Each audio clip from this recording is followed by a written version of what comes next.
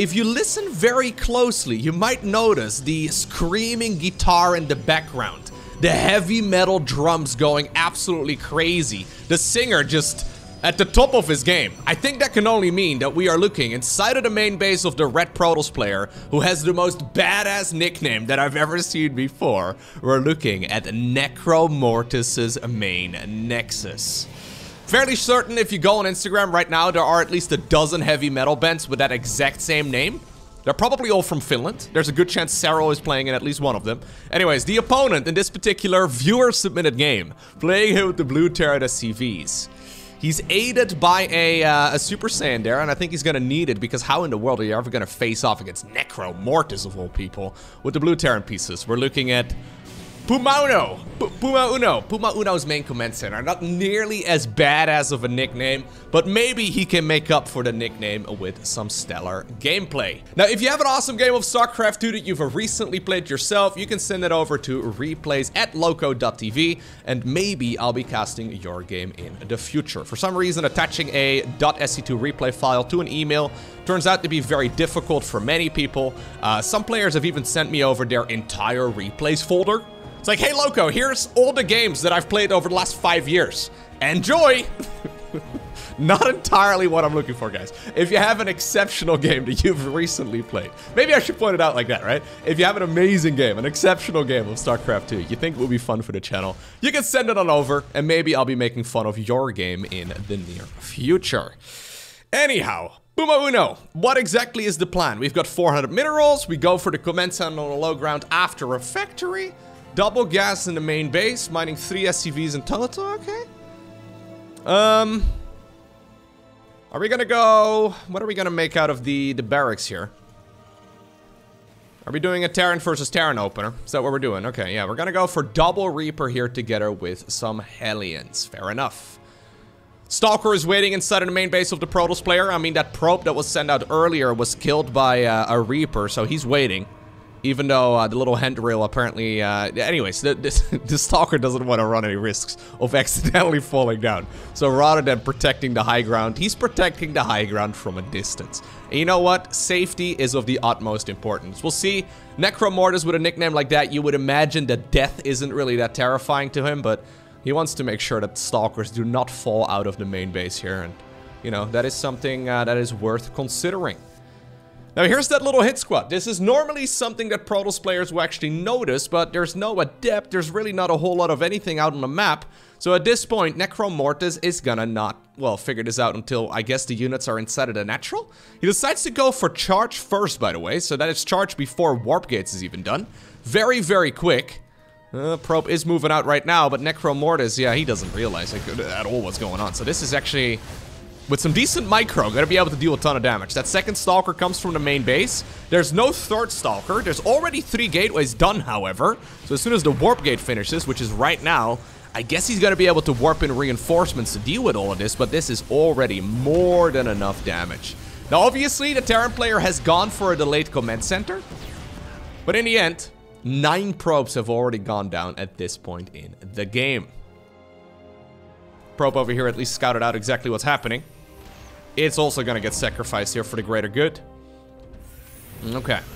So, I like to start here for our Terran player quite a bit. Now, of course, when it comes to viewer-submitted games, these are generally speaking always games with a bit of a twist. There are usually not a whole lot of games that are just standard macro games. I mean, we do also get those sent over. In case you're unfamiliar, Mothership goes over all of the viewer-submitted replays, and he selects the very best ones for me to go ahead and cast. And, you know, over the years, we've gotten so many replays that usually the ones that are a little unorthodox are the ones that people are actually interested in watching, right? So, generally speaking, those are the types of games that I do like to see quite a bit. So I can imagine that at some point, we're gonna see something weird in this particular game. So far, though, nothing all too weird, other than maybe this very randomly timed Stargate. Don't tell me we're gonna make a Void Ray, okay? If you're gonna make a Void Ray, I'm gonna cry. Not literally. By the way, there is Cyril subconsciously. Maybe that's why Cyril is in the heavy metal bin. Cyril's spinning around on the main nexus. Maybe subconsciously that was registered right there for me. Okay, we just made a Stargate. Yeah, that's beautiful. It is a very elegant, very pretty structure. I mean, historically speaking, the ancient Egyptians, for example, they were very big on building stuff, right? Be it temples, be it tombs, be it whatever. So maybe that's the reason why Necromortis has built a Stargate. Ooh, okay, well, that is another reason. We're gonna go for a fleet beacon right now as well. Fair enough. Terran has decided to now roll that Cyclone towards the other side of the map. He gets a little bit of vision of the third Nexus, so that is all he really needs to apparently now return back home.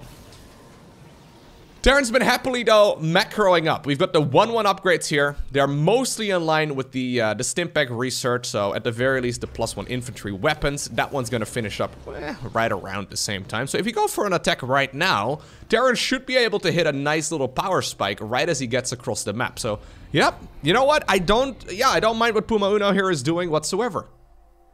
I mean, you do have to, no, come on. Jimmy! There you go. Apparently they had a little bit of a pee break right there before they decided to leave.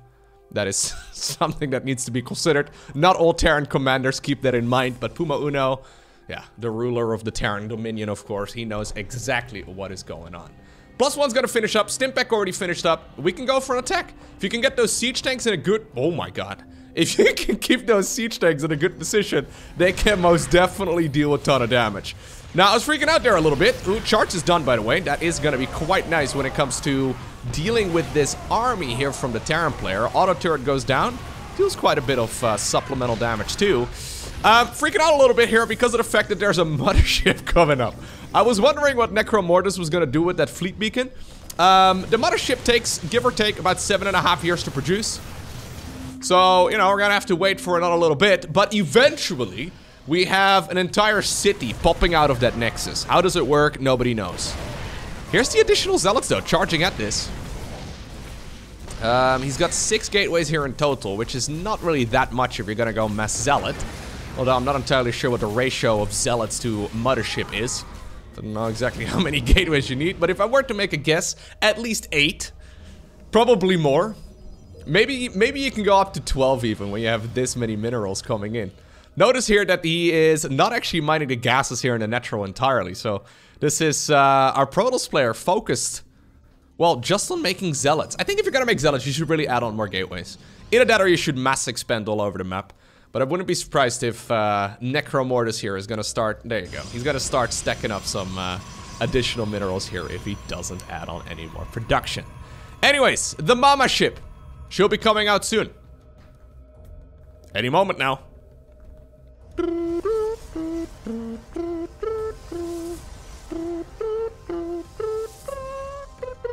It takes so long, man.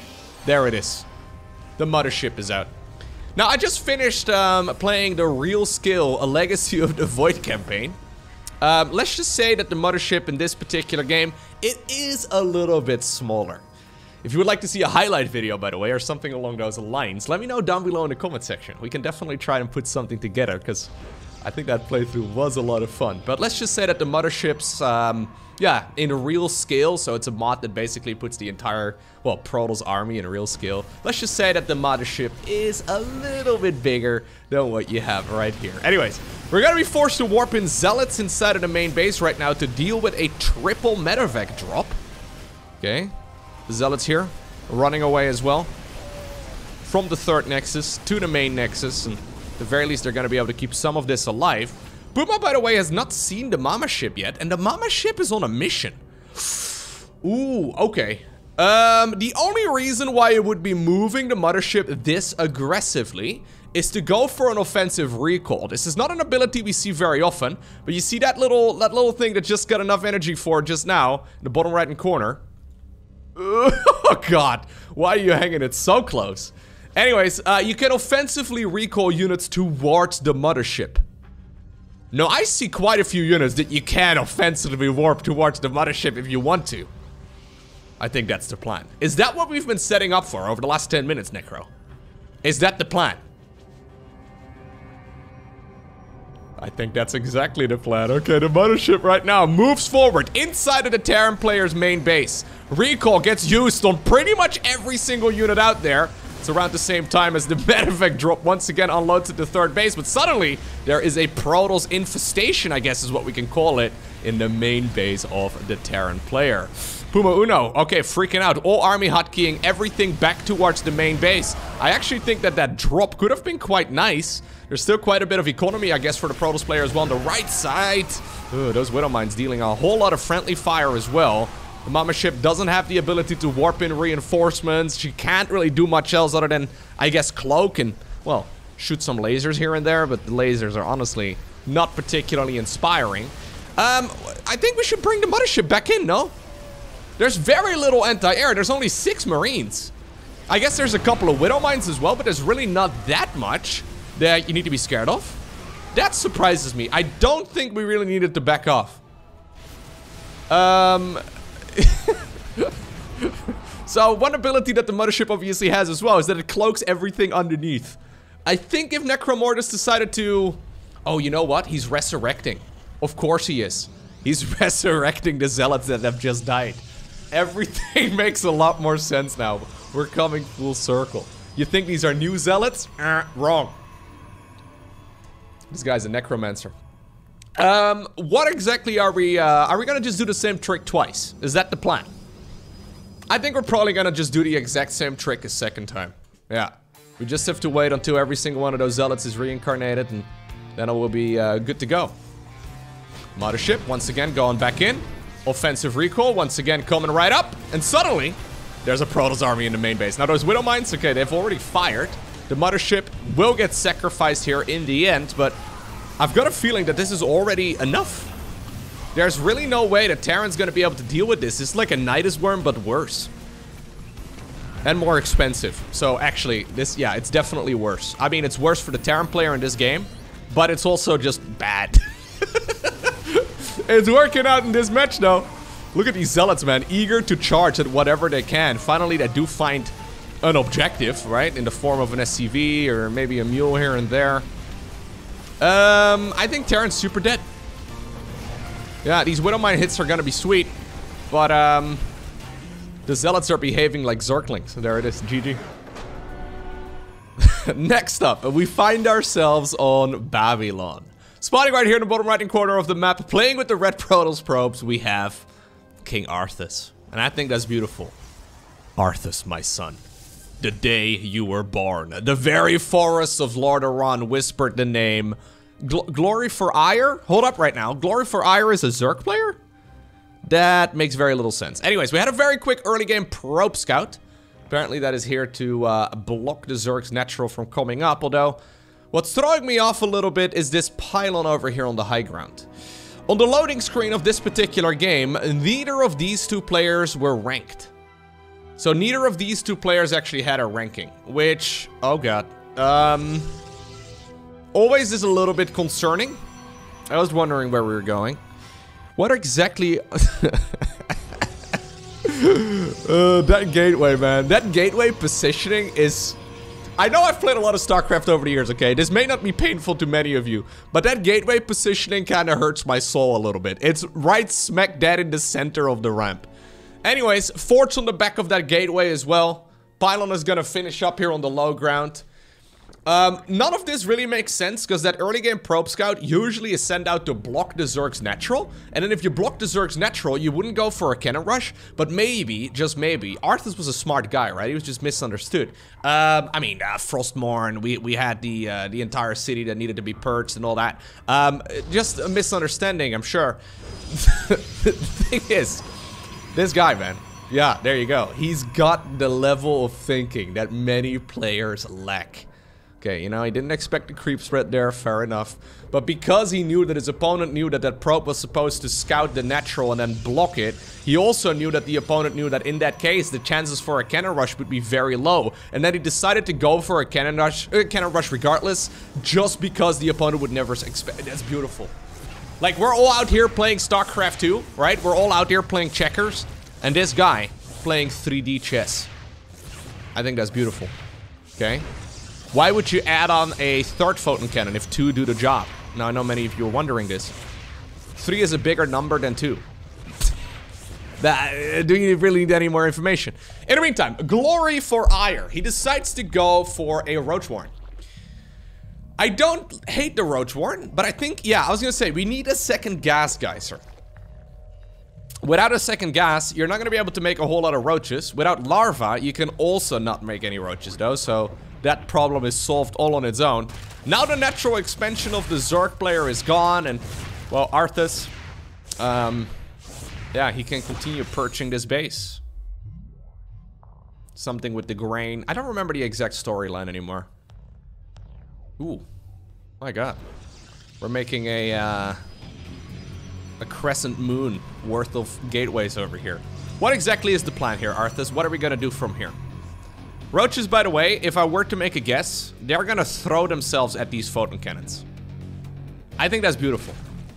That spine crawler is doing nothing. It's mostly just a protector of the main base. The sword in the darkness. Oh god. Arthas, stop. Arthas, stop. I know you're not ranked, but like, please stop. You've already done the damage. You've killed 300 minerals worth of hatchery. Now, it cost you a whole lot more than all of that. Obviously, you can always go for a contain, right? Don't hate it. I'm just a little concerned for what the follow-up here for Glory for Ire is going to be. This guy, he may have a name that sounds like he is gonna betray the swarm, but I'm not entirely sure that that is the case. He clearly seems to be trying. I quite like the lair here, especially if he decides to go for a Nidus worm. I think a Nidus network here would be an amazing choice. Losing the Ravagers, not as amazing of a choice, but, you know, respectable. Sometimes sacrifices need to be made. This is something that, yeah, maybe this is some sort of religious thing going on inside of the base of Ire, okay? You never know. Why are we... No, that's not what we... No, we really... Okay, so the lair is done. Are we gonna make use of the lair? The answer is no. What we are gonna do is add on a couple of spine crawlers together with a spore crawler. Maybe he's really scared of an oracle. Maybe he's really scared of a void ray.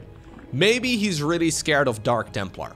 When you think about it, guys like Arthas, right? Players like Arthas, I mean, he's going for a Twilight Council, but the warp gates are coming up right now as well. Okay, I was gonna say, there's something wrong here. The Twilight Council is uncommon. Most of the time, cannon rushers in the early game, they follow it up with one of two options, either Void Race or Dark Templar. And you know what? The Spore Crawler is pretty good against both. Glory for Ire. Smart. Dropper Lord. Ooh. That's a slow Dropper Lord as well, though. Please don't load roaches into that. Please do not load roaches into that. Please. Okay, well, he doesn't have roaches anymore. He's making new ones right now. I always feel like that's a misclick. If Glory for Ire assumes that this is an Overseer, this is gonna get really tricky. You can't really move it down the ramp and kill spine or kill the fountain cannons anyway. It's he needs to wait until the creep tumor's done, I guess. Is it stuck? Oh. You know what? Maybe it was bait. That spine crawler just pretending to be a juicy little snack right here for these zealots. Not quite the case. Okay. Overlord speed is coming up right now. We could have gone for a Nidus worm. We even have an Overlord over here, you know. Boom. Everything dies. Bada bing, bada boom. Not what we're doing. We're expanding! Oh, okay. You know what? Glory for Ire. He's running out of juice. He needs new minerals. This is the slowest expansion that I've ever seen, but eventually a new base will be coming up. Now, here's the, there you go. There's the Nematized Carapace upgrade. We're gonna get some additional speed.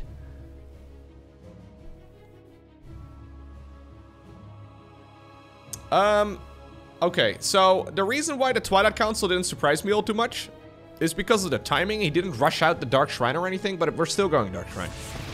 Okay, not quite what I expected, especially since you went charge, but we're still gonna go... This is the strangest contain ever, especially since Protoss has also effectively contained himself on one base by just not making any use of the contain. Anyways, here's the hatchery being acquired. Glory for Ire is gonna split up his economy. This is something that's actually quite difficult. When your hatcheries are all hotkeyed together, usually the macro is pretty manageable. But when they're all split up like this, it's actually quite difficult to properly manage. Arthas is happily sitting here at the bottom of the ramp. He's just sitting. I don't think they're really going to be able to break the main base. Maybe one of the Dark Templar is going to try, but it's going to get poked to death. Death in 2, 1. There you go. I was a little early with my, or a little late rather, with my counting. There are still drones, right, inside of this OV as well, so it would be kind of funny if he takes the entire map without Protoss ever realizing. An alternative option, by the way, from the Nidus Worm that I would have really liked to see, it was a Muta transition. One base Muta is pretty terrible, but I mean, it's better than whatever's going on here. No, Lowko. This is brilliant. You don't understand. Sometimes it's important to remind myself. People have told me in the past that I've been quite mean to some of the players that I commentate the games on. So, I've taken a complete 180. I'm gonna make the assumption that every single move is brilliant. Now, when's the last time you've seen a Ravager drop, huh? Never. Not because it's not good, but because 2 Ravagers inside of an Overlord do very little. My god, man. This guy started up commercial Overlord flights. You love to see it. You can buy a little ticket in the main base. You might be transported away from this Protoss contain. Anyhow, it takes 3 biles to kill basically everything. I mean, not basically everything, but like siege tanks, prisms, all the important stuff takes 3 biles. So 2 Ravagers inside of a plane, not that exciting, but they do get to... Look at that, man. When you look at it, the Overlord right here, right? It's got 3 little chambers. It's got like 3 little separate balloons. These guys, they're in a luxury experience right now that none of us understand. Okay, Ravager drop harass. Charge is done. We have the Dark Templar also ready to go. It's gonna warp in a sentry over here, sure. Ooh, are we gonna go after the pylon? Hell yeah, dude. No, you gotta retarget that though. This is the one pylon to rule it all. We're not gonna warp in a Dark Templar. God only knows whether or not an Overlord is a detector. I mean, it was in StarCraft 1, then it wasn't in StarCraft 2. Okay, well, that at the very least is now triggering the Protoss player to go towards that high ground. He's apparently so concerned about the 2 Ravagers in the main base that this is the point where we decide to pull the trigger. Queen's coming away. Can we see some transfuses? No. They're saving it for themselves. Right? Everybody is a little selfish in the end, and the Queens are no different. They could have transfused their brothers, but instead they decide to, yes, transfuse themselves. Beautiful. 11 additional roaches are about to spawn, and that's what the Queens are saving time for. Look at them. Look at them. Hell yeah. Get him, Brenda. Get him, Karen. Get him, Margaret. How are the Ravagers doing, by the way? We could have warped in a Dark Templar, but we never did. Now all the gateways are actually unpowered. This Ravager is really keen on attacking that warp gate. The other one was keen on attacking whatever else. Protoss actually now currently not with that great of an economy. And it looks like the reinforcing units inside of the main base have cleaned all of this up. In the meantime, up north, we've got a couple additional Queens. We've got a couple additional hatcheries as well. And drones are actually coming up. So the reason why this can be difficult to macro is because normally you just put all of your hatcheries in one control group and you produce out of all of them simultaneously. Not the case in this game, right? I mean, he could obviously make a separate control group for these 3 and bind them all together, but the main base definitely has to be separated. That is not creep. These tumors... Oh, are we gonna drop some creep over here? I saw some movement. Yeah.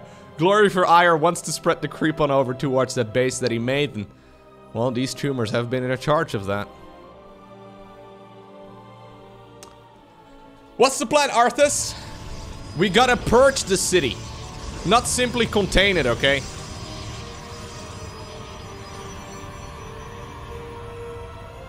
I can't watch you do this, Arthas. That was my Jaina impression. I think it was pretty good. I would do Uther as well, but I don't actually know any of his lines. Ah, of course, I found it. Glad you could make it, Uther. What's your tone with me, boy? You may be the prince, but I'm still your superior as a paladin. This entire city must be purged. How can you even consider that? Here go the zealots. Ooh, the zealots are moving. Okay. No. Zealots. Okay, yeah, no, I understand, you know. You don't want to get your feet dirty. You're already walking on the creep.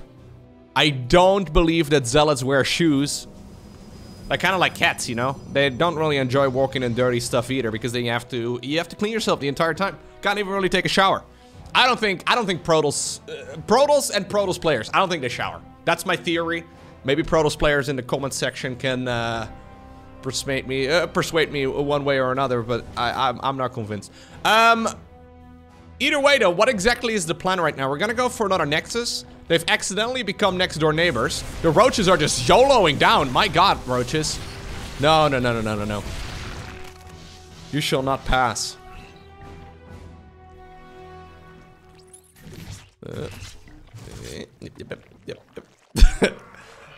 Observer is gonna scout out what's happening inside of the main base. Double Spire is what's happening inside of the main base. Glory for Ire has a surprising amount of gas. Not because he's been mining a lot of gas, but because he hasn't been spending any of it. Zealot Warping in the main base. We're gonna have to use the units. There you go. Ooh, a Protoss sandwich. Or should I say Zerg sandwich, actually. I think the Zerg is the meat in the sandwich. The Protoss is the bun. Yeah, Protoss is the bread for sure. Okay, well, the main base is purged, but I wonder if that's gonna be enough. Oh, wait. Oh, hold up right now. It's Arthas who decides to hit GG. Arthas, there's no way you just gave us an offensive GG, did you? Please, I'm now cheering for Glory for Ire. Please, Glory for Ire. You need to start up a lair. Okay, well, you started up a new Roach Warren. At this point, Arthas, by the way, I think he's still making the assumption. Yeah, this is what's happening, obviously. He's still making the assumption that that was it. That there is nothing else out on the map. He saw a little bit of creep, but that's really about it. Okay. Now, even though they don't have boots, these Zealots are made for walking. They're gonna start moving around the map. Rally points are set up everywhere. So he's gonna find out about this base over here in just a moment. Now the Prism also sees it. The Queens see the Prism, but apparently they had some sort of weird thing going on.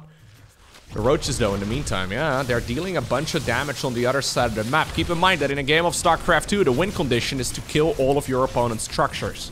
The Zealots are gonna go to town here pretty rapidly, but those Roaches are also dealing a good amount of damage. Dark Templar, very nice, but there's detection up in the air, plus the Dark Templar have forgotten how to walk and to attack. Alright. Eventually, they will kill a few of the Roaches, but not quite enough. Arthas should have enough damage output to kill everything. Roach Warren just finished up, however. I would love to see him selecting his larva, because there are tons of larvae here, and just turn all of those into Roaches. New Spine Crawlers are coming up right here on the right side of the map. The drone's also now evacuating this position. The 4 spines are gonna be very, very nice. There's once more, mostly one pylon here to power the top section of this base. Prism, by the way, just fell, it seems. The Queen's not slacking on the job. Spine Crawlers are not finishing up just yet, though, and this little attack here from Arthas is quite nice. He's killed one base. Now he's gonna send well, he's killed one base. He's killed like 3 bases. He's killed the base over here, though, and I think he wanted to send everything on over towards this base in the top right-hand corner of the map, but with some good transfuses. Transfuse? Come on. Brenda, don't be selfish. We saw you being selfish earlier, man. Don't be selfish. There you go. There you go. Brenda and Karen transfusing not the Nidus, the Spine Crawlers. Okay, now they're retargeting on the hatchery. And Arthas decides to leave the game without a GG. I'll hunt you to the ends of the earth if I have to! To the ends of the earth!